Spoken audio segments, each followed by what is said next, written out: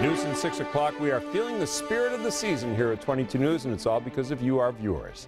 Our cameras were rolling when a South Hadley businessman and some of his workers dropped off a small truckload of donated toys and musical instruments for a Toys for Tots collection in the lobby. Dave Miner told 22 News his company directs a percentage of their sales for charity, and this year it was Toys for Tots. It makes us feel good, and we're glad to, do something, put something back in the community. Every year we try to do some type of charitable donation. As you can see, it wasn't just toys. Dave and his employees delivered a dozen musical instruments that will both be fun, educational, and enriching for some deserving children here in Western Massachusetts.